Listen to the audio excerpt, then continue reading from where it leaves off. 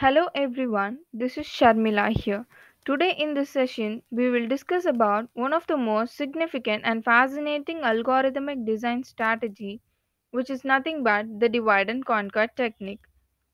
So today, the things to be covered is I'll basically start by introducing and defining divide and conquer, and then what is the idea behind divide and conquer, its algorithm, and then to understand it clearly, there is a pictorial representation of divide and conquer. Then we will cover up its application and then its example and pros and cons of the divide and conquer technique.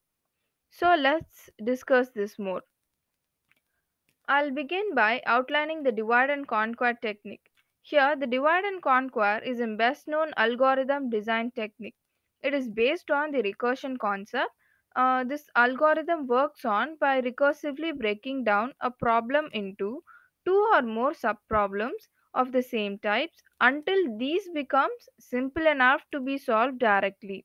The solution of the subproblems are then combined to give the solution to the original problem.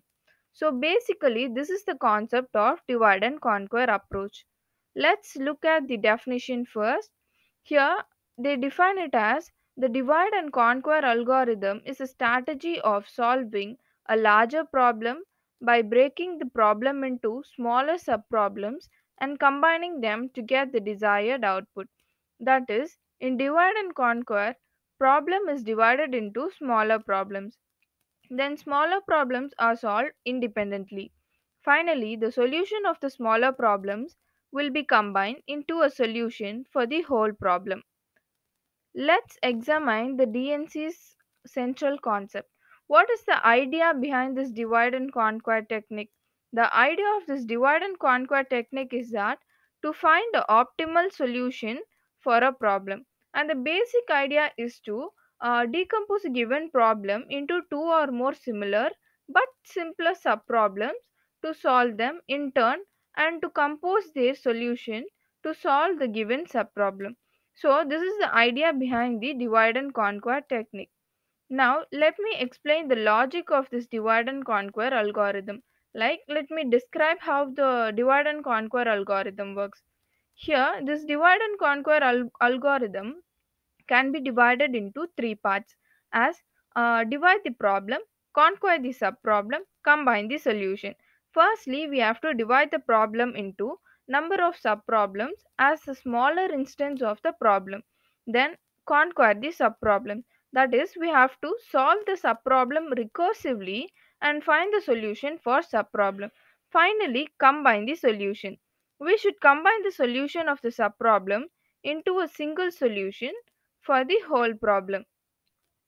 So here in the next slide we can see the pictorial representation of the algorithm. Firstly, we are taking a problem which is of size n, and then what we are doing is we are dividing the problem into subproblems which is of size n by 2. And the next step what we do is we just find the solution for that individual subproblems, and finally we are combining the solutions of the individual subproblem in order to get the solution for the original problem. By this point I am sure that everyone has a solid knowledge of this algorithm. So let's move to next slide. Here, let's see the application of divide and conquer. There are few algorithms that are designed based on the divide and conquer technique, such as sorting algorithms like quick sort, merge sort, binary search. This divide and conquer technique can be applied in finding the minimum and maximum in a problem. The closest pair of points, Tressen's algorithms are based on this divide and conquer technique. I guess you might not have been that much familiar with the Tressen's algorithm, but this is nothing but it is an algorithm for matrix multiplication. And yeah, these are the applications. And here in the next slide, let me explain you an example problem which is to be solved based on the divide and conquer technique. Here in this example, we will take an array that consists of elements as 7, 6, 1, 5, 4, and 3. So firstly, according to the algorithm, we have to divide the problem into subproblem and find solution to the individual subproblem. Then we have to combine the solutions. Likely, here in the first step, we are just splitting the problem into equal halves of subproblem, as you can see it as like 7, 6, 1 and 5, 4, 3. In the next step, again, you have to split it up further until it becomes individual problem. Here in the next step, we are finding the solutions of subproblems. Like here, we are firstly comparing the elements and just placing the elements first that are smaller.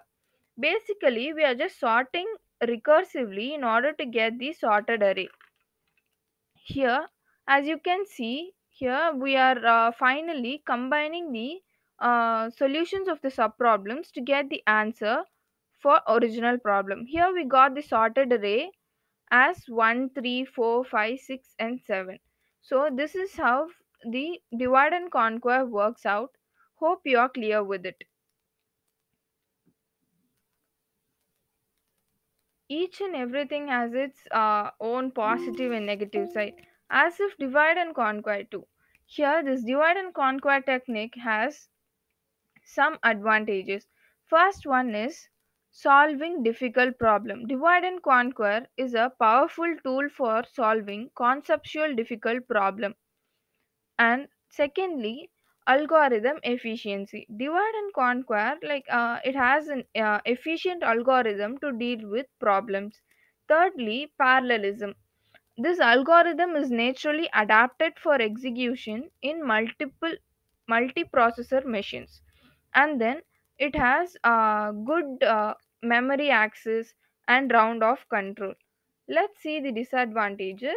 Actually, there are some implementation issues that are based on recursion, like based on recursion, explicit stack size, choosing base case, dynamic programming for overlapping subproblems.